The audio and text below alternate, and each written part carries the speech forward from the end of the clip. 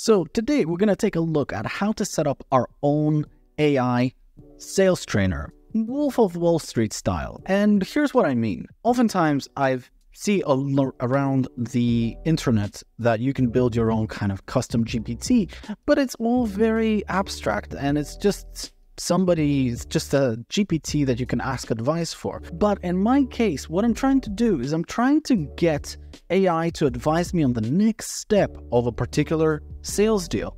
So we're going to see how it performs today. Of course, I'm using Airtable and make.com. So yeah, there's some affiliate links down in the description below. Let's see how this goes. And believe me when I say the results are really, really interesting. So stick with me till the end. So if you're new here, hi, my name is Alex. And here on this channel, we talk about AI, we talk about no codes and how to get AI into no code. Without any further ado, let's get started. So if you've been following the channel for a while now, you probably know how this works. We're first going to take a look at a quick demo of the system, just so that you understand the experience of the user within Airtable. Then we're going to take a look at how the database is set up. I'm not going to really go over all the details. The whole point here is the automation, the prompt engineering that goes behind the scenes that gives us the ability to fetch that data. So yeah, let's take a look. What I have in front of me is an Airtable database, and it's a very, very simple CRM. I'm probably going to do another video about how to set this up, but ultimately what we have is just a bunch of companies, contacts, and we have our deals. This is where the stuff happens. Basically, we have our interactions, which is all the interactions that I've had with the company, and then we also have our tasks. Now, in my deals table, I just have one deal, and of course you can have a lot of deals, but right now, just for the sake of the example, we only have one deal. And what I'm going to do is I'm going to press this little button that's called AI Sales Coach Analysis. And what is happening behind the scenes right now is that ChatGPT is taking a look at all the data that we've got about this deal, its value, how long has it been active, all the interactions, all the tasks, everything surrounding that deal. And now it has given us a bit of advice about what we need to do next. And as you can also see, it's rating that advice in terms of urgency. So right now, this is 5 out of 5 on the scale of urgency. And we have just a basic scale, back burner, normal, medium urgent, urgent, and very urgent. And now we've got our advice. And the advice goes something like this. Schedule the follow-up call for the 9th. So today, basically, utilizing the straight line system, emphasis on controlling the sale and keeping the conversation between the boundaries of certainty and uncertainty. This call should aim to address blah, blah, blah, blah, blah. And it's really giving us the correct sales training advice based on the particulars of this particular deal, but also take into consideration that we are using the straight line system philosophy that Jordan Belfort was kind of like discovered and wrote books about it. And it's all very, very cool. Go and check him out. Very, very interesting stuff. That's basically how the system works. And my general idea was that this could run something like in the morning, right before you come to the office. The system can just go through all of your deals and can give you the AI advice on how to get every single deal to the next step in the process. And at the end of the day, I was also thinking that it would be a cool idea to have something like a little digest where it can see what you've done that day in terms of actions and interactions and give you like a quick little summary in an email. But yeah, I haven't really developed that. If you want me to do that, if you want me to show you how that can be done, leave a comment down below. Without any further ado, let's take a look at how the database is set up. Okay, so the database is a very straightforward CRM. There's really nothing special going on. We just have a table for companies where we just have some basic fields, industry, size, location, the contact people, the deals that are related to it, and of course, the contacts in general. So for instance, we have Jane Smith, who is the contact person for Beta LLC, But we can also see that Emily Davis is also part of the contacts for that company. Then we have our table of contacts. Again, just super straightforward, nothing more, nothing less than what's required from a basic CRM, just some notes about who that person is, and that's basically that.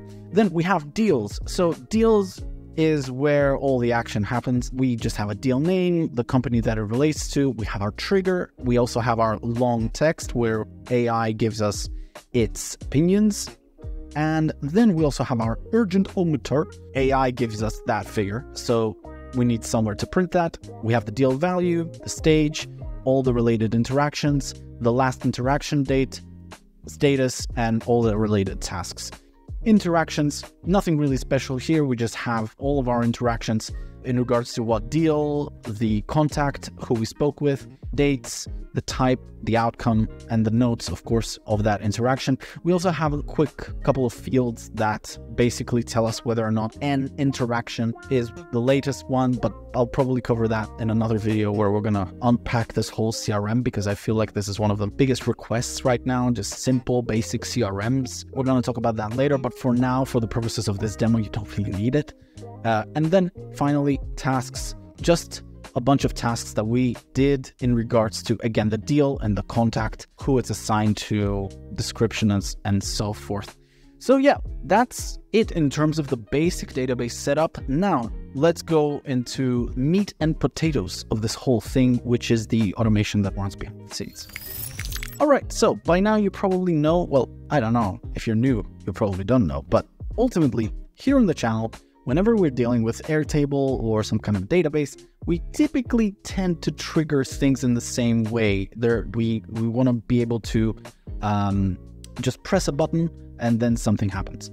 Of course, this can all be scheduled, but ultimately for the purposes of the demo, we usually use the same method. And that method is just by checking a checkbox and then sending our request to make.com. So let me break this down for you. First and foremost, you need a checkbox in your database. Then jump into automations and create a automation like so, where the trigger is in the deals table when AI sales coach is checked. Then we run a script. Just feel free to copy paste this particular script with one exception. Over here we have a webhook URL. This webhook URL needs to be replaced by the one that make.com gives you. So don't go using mine, it won't work. Also, don't forget to map your record ID just like I've done here in the input variables. And don't forget to map the Airtable record ID variable into the value field, into the value placeholder. That's it. Once you're done and your setup looks like this, then press finish editing and don't forget to turn on your automation. Once it's turned on, then let's jump into make. The next thing that you need to do here is actually quite simple. You can see that this is nowhere near some of the wilder, crazier scenarios that we've unpacked over the last few months. Let me take you through this. This is actually quite straightforward. So first and foremost, we have webhooks, just a webhook module. This is the URL that you need to copy and paste into your automation trigger. Into this script of the trigger. Once you do that, that's that. So just copy this address, paste it over there in that place. Then the next step is to actually get that deal. So we're using a get a record module, and we're just basically mapping that record ID that we get from the webhook inside of this get a record module. Once we get that record, then we have two simple tasks that we need to do. We need to fetch all the interactions. And this is quite simple. I'm basically looking for my deal record ID inside of the interactions table. And there is a field in there. Let's see. So in interactions, you'll see that I've got some hidden fields. And I basically am looking up the deal record ID from my deal record. Right? Straightforward. Once that's done, then I'm basically coming in here and I'm saying that the deal record ID in interactions, because that's where I am right now, is equal to the ID from my deal record that I've just fetched. So by the same exact token, we are doing the fetch tasks thing. But before I get there, let's just finish with this, where I'm also taking that data and I'm aggregating it into a big, nice text. which kind of looks at the end of the day kind of like this. It's quite packed, but ultimately what I'm doing is I'm creating a single piece of text that includes all the interactions for that deal. And this is roughly what the setup looks like. I'm saying that my source module is number 3, my row separator is other, and more specifically, it's a comma. Then I have my date, and I'm mapping in the date. I'm saying type, and then I'm mapping in the type. Outcome, notes, and that's it. Once you're ready, just press OK. It should look like this. Then we have fetch tasks. Same exact deal, just like we had in interactions. Now we're doing tasks. In this case, again, in tasks, we have a deal record ID. There it is. That's just the record ID from the deal. And then I'm just basically, again, comparing the deal record ID in tasks to the deal record ID itself from module number 2. And that basically allows me to fetch all the tasks just for that particular deal. I'm doing kind of like the same number here where I have the task due date and then the task due date, the pipe, task description, and task status, all again packaged up, comma separated, just like we did in module number 4. So yeah, that again creates big chunk of text. Well, not so big, but ultimately you get the sense of what we're doing. So then, this is what you've been waiting. So this is how I've done my prompt. As you can see, I'm using ChatGPT-4 0.125, which was released just yesterday, and the system prompt looks something like this. By the way, I'm using a create a completion prompt, just so that we're clear. And my system prompt goes something like this. You're a savant business sales coach with 30 years of experience in training sales professional and advising on sales deals, right? Great. Then we have our user role, and then it looks something like this, where I can see all my deal details, which I'm mapping from mainly module number 2, the deal ID, the company, the deal value, current stage, and so forth. Then I have my existing tasks timeline, and I'm mapping my tasks text, basically. Then we have existing interactions timeline. Again, that's just all that interactions text mapped in there. Then I have your response and desired formatting, and you can see here how I'm saying urgency level, number, a dash, and then your thoughts on what the trainee sales rep should do next. My mission looks like this. Well, my prompt for the mission of AI looks like this. Based on provided details, can you suggest the next steps? As per the requested formatting, give us the urgency level.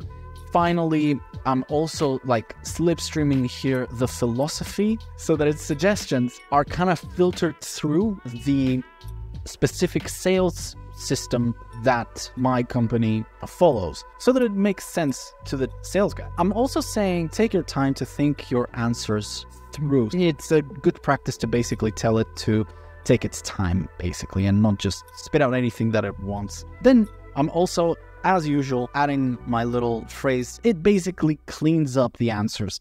This particular phrase, do not add any conversational language. I've set the temperature to 0.7, but you can play around with this. I noticed that it obviously does its job. 0.3 was too little. My personal preference was between 5, 6, and 7. So 7 obviously gives you more data, more details. Maybe it's a little bit too much for you, but play around with that. See what your responses are for this.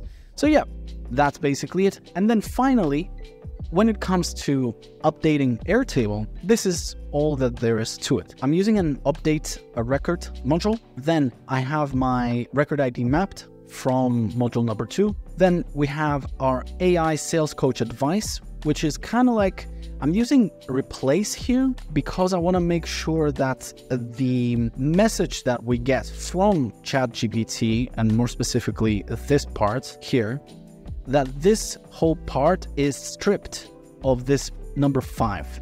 I just want it to be one clean text. And the way to do that is by using the replace module over here. So I'm replacing in this text, I'm using split get functions to extract the number from that text. And I'm basically replacing this particular number with an empty string. And that will basically give us a clean message being printed in. Then the next thing that is kind of interesting to note is the urgent-ometer.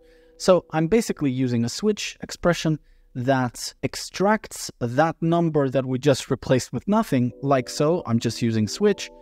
This is what I want to switch based on. So if the value is 1, then it will print 1 dash back burner. Then if the value is 2, it will print 2 dash normal.